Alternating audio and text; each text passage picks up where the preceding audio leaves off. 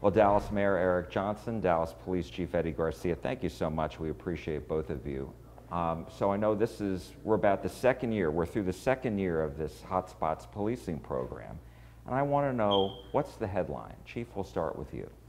Well, the headline really is that with a plan and with resources, you can absolutely reduce violent crime by concentrating in small areas that really lead the city in violent crime. So by reducing violent crime in those microgrids that we have, we can reduce violent crime not just in the grids themselves, but citywide. Mayor, what's your headline? Well, I agree with the chief, and I would just add that I think the big takeaway is you can effectively reduce violent crime in your city by being smart about how you use data and by implementing strategies that take into account the realities of crime and getting past sort of the rhetoric and some of the, I guess, some of the bad PR around some of these terms like hotspot policing. People need to understand it better and what it really is because it's showing signs of working here in Dallas. And so I think the real takeaway is it's not stop and frisk. It's not any of these sort of things that people, I think, in some cases think it is. It's actually about using data about who's committing crimes and where crimes are being committed to deploying your resources the most intelligently. And it's working, and it's lowering crime without increasing arrests and without using any of the heavy-handed tactics that maybe have characterized some other policing strategies that have been tried in some other places at different points in history. But that's not what we're doing here. What we're doing here is something that's very smart, and I really appreciate the chief for bringing it to Dallas. And Chief, the first year, the result was an 11% reduction in violent crime. Can you give us a sneak preview on what the second year looks like? Same results, and it's every once in a while it's difficult to improve upon the success, right? Obviously there's successes and there's challenges, but the year two results, what we're looking at is we're getting close to pre-pandemic total violent crime in the city of Dallas. And how significant is that? It's very significant. I think the barometer for any large city in the country right now is to try to get back to those numbers that we were pre-pandemic.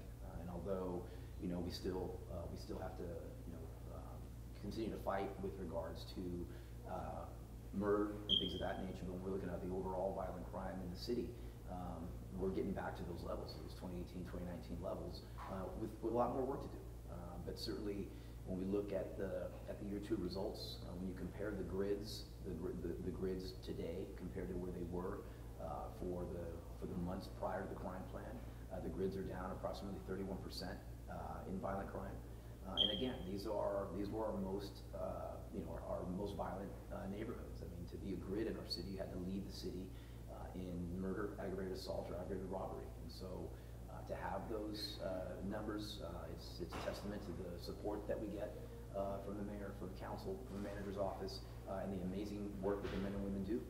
And so coupled with that, we've seen some successes here. So, but again, there's no light at the end of the tunnel. There's just another tunnel. So we got to continue to grind away and wake up every day and rise and grind. 31% in these grids? In the grids, yes. In the 2-year period? Yes. That's big.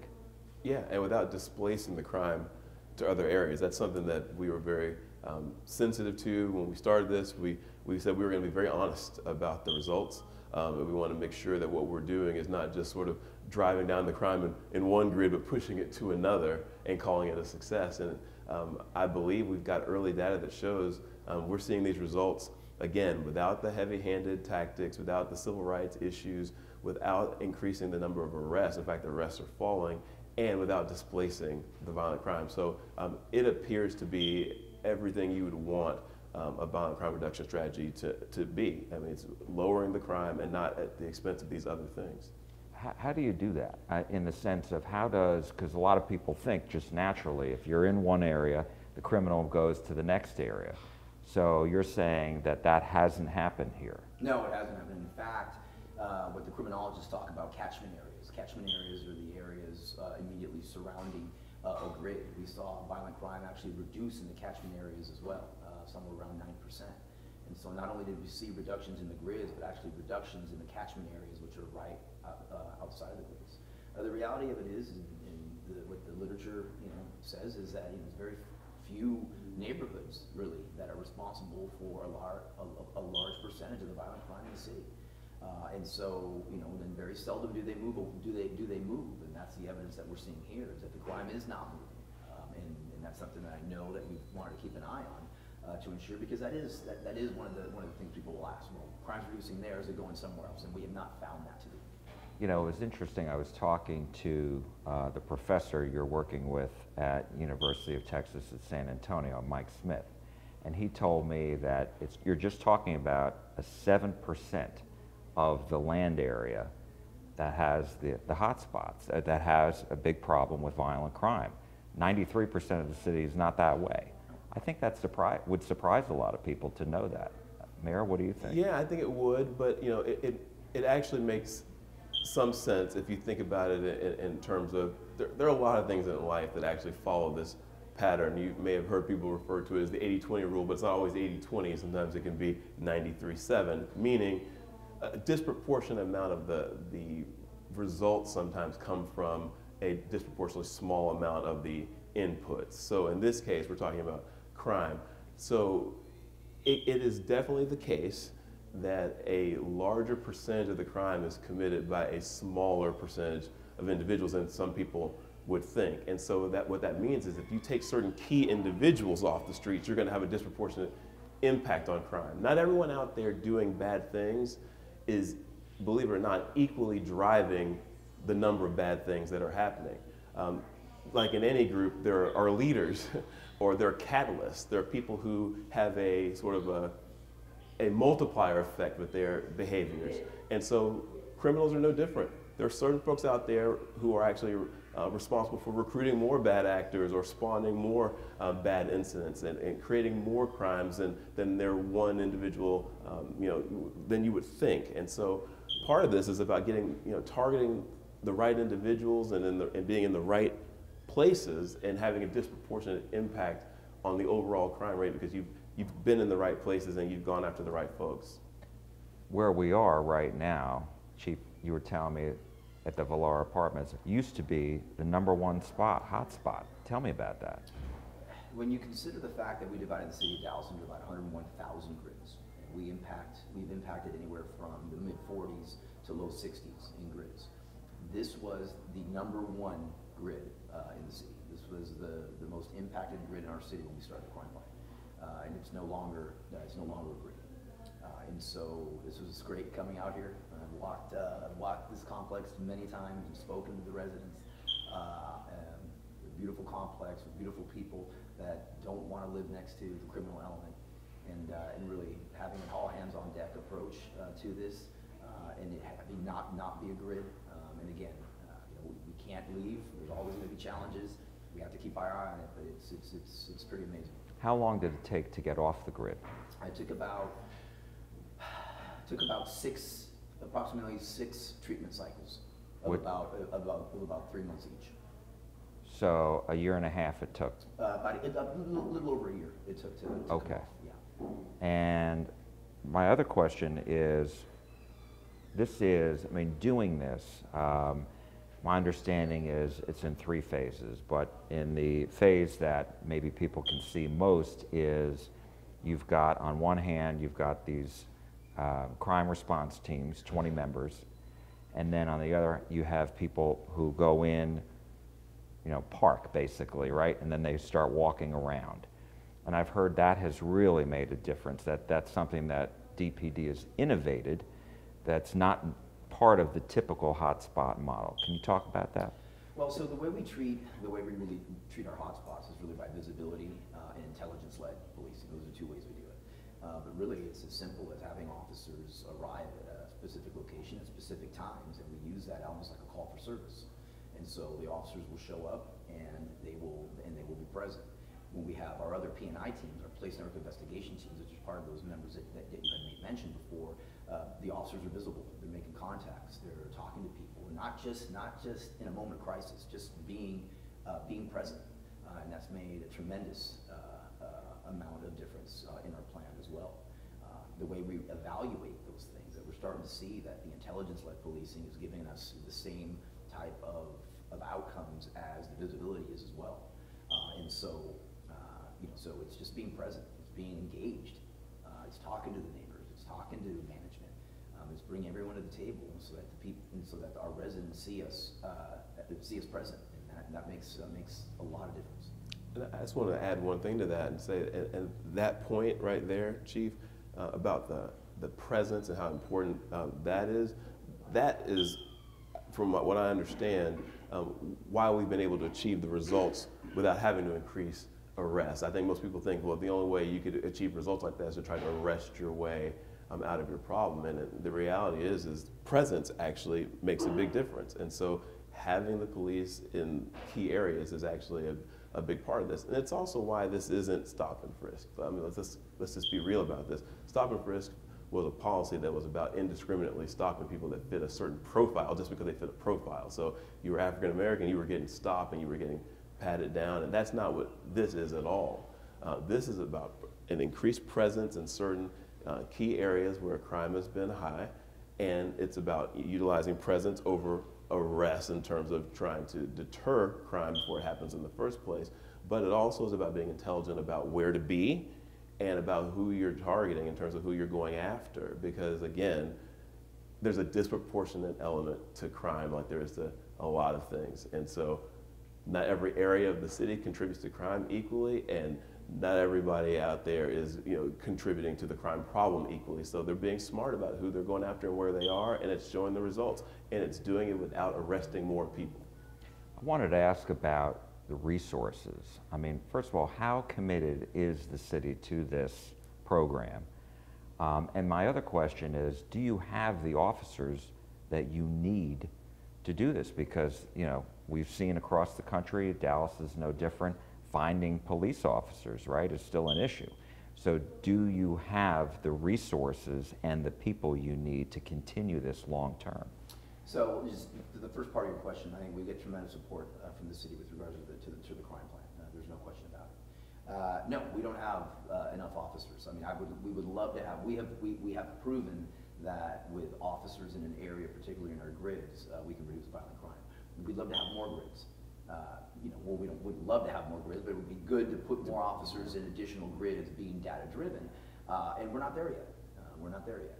And so we need to continue to grow as a police department. There's no question about it. I mean, the staffing shortage. This is a national staffing crisis. It's not just here in Dallas. There's not a major chief colleague that I have that aren't going through the same struggles that we are with regards to it. Which is why it's so important to have a data-driven plan. Because at the end of the day, I could have 10,000 police officers. If we didn't have a plan, violent crime would not be reducing. But it's even more important when you have limited numbers and staffing issues that you do have a plan that's data-driven, because we have to do more with less.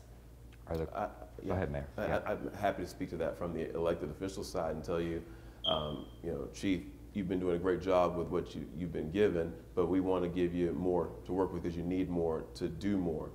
What we're doing here in these hotspots, well, this used to be one, what we're doing in the places that are still hotspots, we need to be doing in more of them. There are more hotspots that we'd like to be in that we can't be in because we don't have the personnel. So we want to help with that. But let me just say this.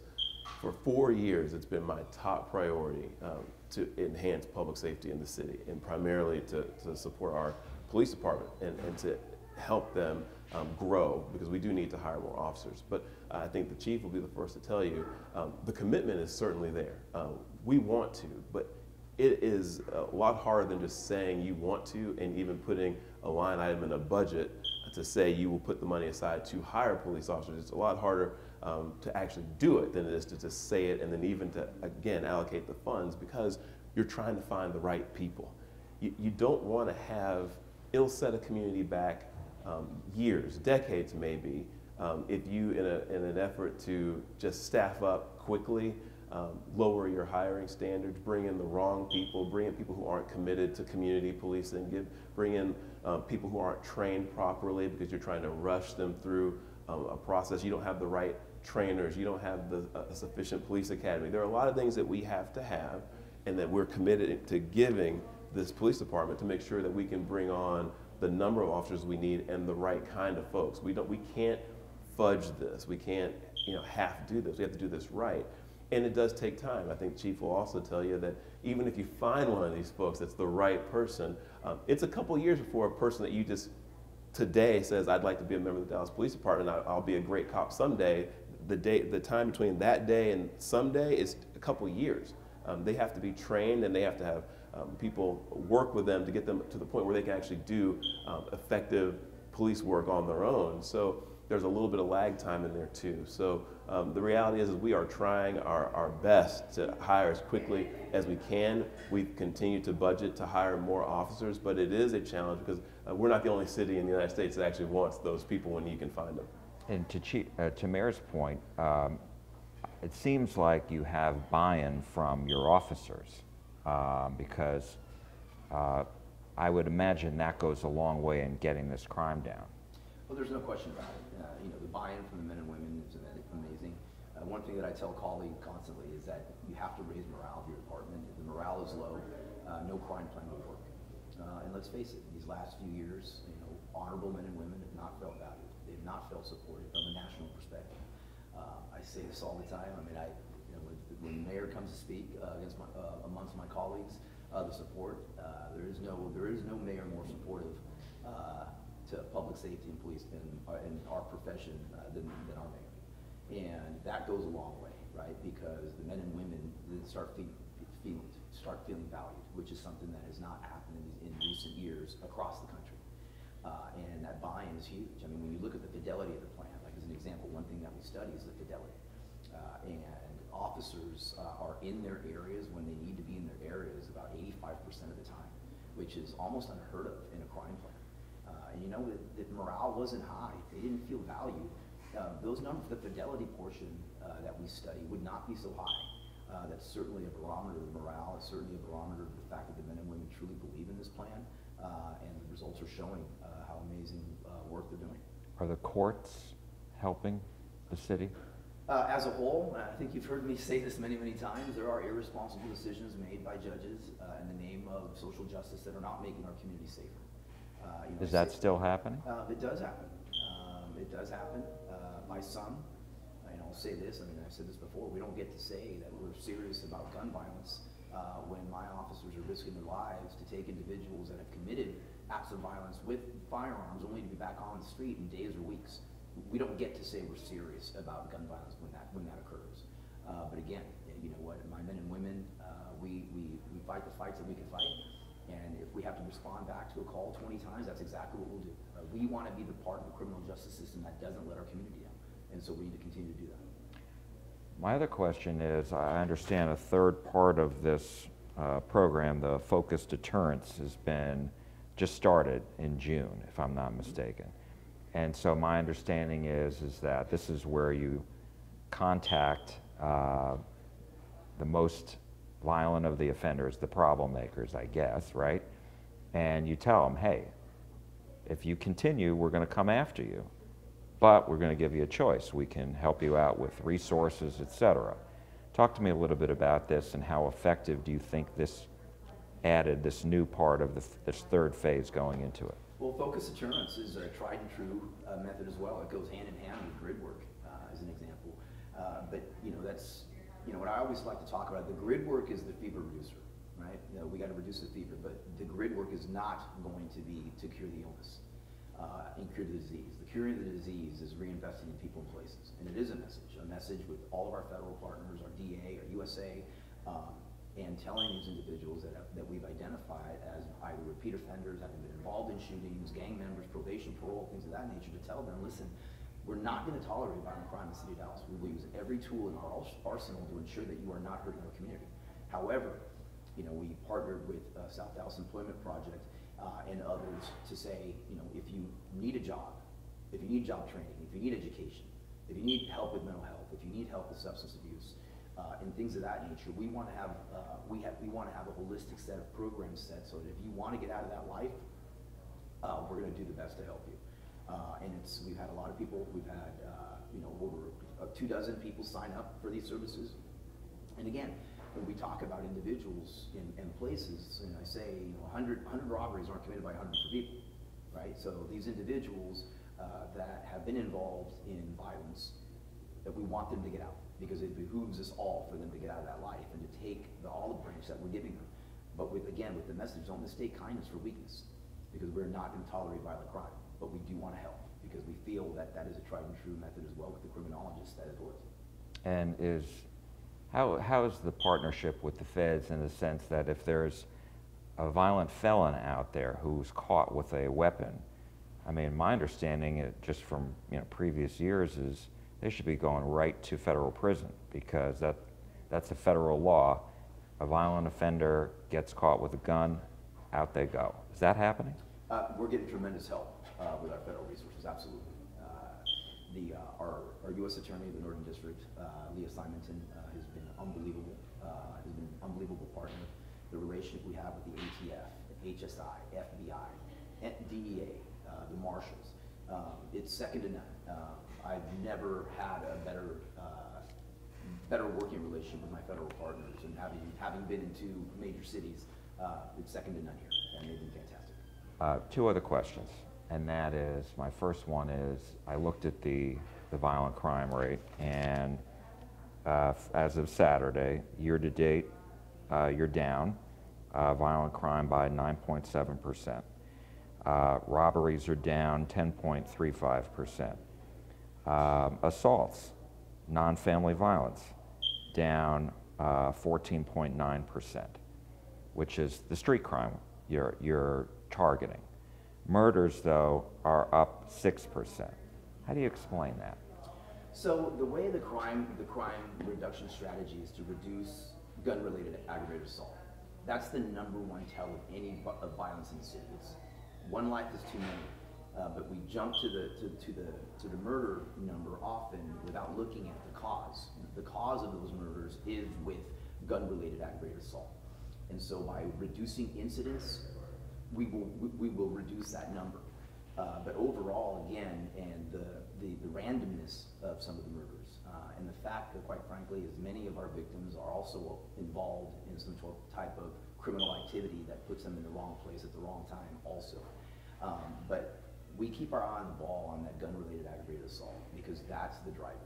I can tell you, if my gun-related aggravated assaults were higher, and or we didn't have those reductions, but my murder rate stayed steady from where we've been in the last couple of years, I would be worried. Yes, no one's happy that when we lose a life, but when you look at the patterns in police work, what you're looking at is you're looking at that gun-related aggravated assault and the total violent crime in the city. Another thing to keep in mind when we're talking about these crime statistics, I think people need to remember that you're quoting year-to-date statistics and year-over-year statistics comparing Dallas to Dallas. Well, Dallas is getting harder to outdo Dallas, because Dallas has been outdoing the nation for 2 years in a row. So what we're comparing ourselves to with those numbers you just read are our numbers this year compared to last year, and then we could compare those numbers to the year before. Here's what's been happening nationally by comparison, so people can understand where we really stack up. Dallas is the only major city, only top 10 city in America that saw every form of violent crime, including homicide, decline the past 2 years in a row. So this is now year 3 we're talking about, and again, our violent crime in every category except for murder at this point in the year is down again from our numbers a year prior and the year before that. So we're hopeful, and we are going to work our tails off to try to get those homicide numbers down for a 3rd year in a row. But we're now talking about 3 consecutive years if we're able to succeed in that, and having our crime go down, our violent crime go down year over year, comparing Dallas to Dallas. Now, compared to the other cities in the top 10, the cities that are bigger than us, I can tell you that that murder number from just, let's say 2022, which is the last complete calendar year we have to look at, because 2023 is obviously not over, Dallas in 2022's murder numbers were at that point just 5% above their pre-COVID level, 2019 being the last calendar year before COVID, 5% above. New York, Philadelphia, Chicago, Houston, other big cities like that were all anywhere from 35 to 50% above in 2022. So 5% compared to 50%, 40%, 35%. So we have far outpaced the nation, even in homicides, in reducing them, but we have work left to do. As Chief is very fond of saying, no victory dances around here. We want our numbers to be below the, back to pre-COVID levels, but we're only 5% away from being there. And no other city is close in the top 10. I'm sorry. And my last question is, what is each of you, what is your message to residents? What do they need to do? Whoever wants to go first. I'm happy to go. Thanks, Chief. I appreciate that. I mean, I am the mayor. I appreciate that. No, my message is what we're doing is working. Keep the faith, and we're going to stay the course. You have a chief here who is absolutely committed to this. When we were looking for a new police chief, I didn't have a whole lot of grandiose things to say about what the next chief had to have. I had something very simple to say. I said, I want a police chief to come in here who's going to take lowering violent crime in Dallas for all of us who live here personally. So I want it to be a personal challenge that they feel that this is something they need to do for our community. And we have that. We have a chief who literally, I see him and sometimes he's like, he does not really sleep. I mean, he loses sleep over worrying about us and making sure that we are safe. And he's doing a fantastic job of keeping us as policymakers and his department focused on that crime reduction plan. A plan is only as good as what you write down. Is only as good as what you actually do. Your fidelity to the plan is about his officers actually staying on task and us continuing to support the plan in the form of funding it. And I have to say, I'm very proud that we have stayed the course as policymakers in paying for what he needs, and his officers have stayed the course in terms of staying on task and doing what they are supposed to be doing according to the plan. And that's how we have led the nation and had 2 consecutive years of declining violent crime in every category, and are working on year 3 right now. So I just tell the people of Dallas, what you hear about what's going on nationally, that's not Dallas. That's Chicago, New York, LA, Houston. Dallas has a different narrative. Things are working here. We're doing things differently. We've taken this challenge head on. We've ignored people who want us to be politically correct about what we want to do here, and we've actually just done what works. So we've made public safety #1 for real by doing things that actually work and what data says works. So we're going to stay the course. We're going to continue to do that. Chief, what do you want residents to know, and what should they be doing to have? They have a role in this, right? Absolutely. We're in this together. Together we're stronger. We need our residents to be engaged with us, to give us the information, to work along with us. We need business to help us as well. When we talk about the focused deterrence plan, we talk about jobs, reinvesting in people and places. There's a broader group that needs to come on board to assist us in that mission. The message that I give to our residents that this department is not going to stop. We have a long way to go. For all the successes, there are times of challenge as well, but we're not going to stop. And that our goal is to make Dallas the safest, largest city in the country. That's not hyperbole. That's what our goal is. And we're on track to do that, but we're not going to stop. We have a long way to go. And for all the successes that our residents see and positive things, they need to understand and know that we're not done. We're not done. Success is a journey, not a destination. And we're going to continue to do the things that we have to do to get us to what our goal is of being the safest, largest city in the country. Dallas Police Chief Eddie Garcia, Dallas Mayor Eric Johnson, thank you so much both. We appreciate it. Thank you. Thanks, man.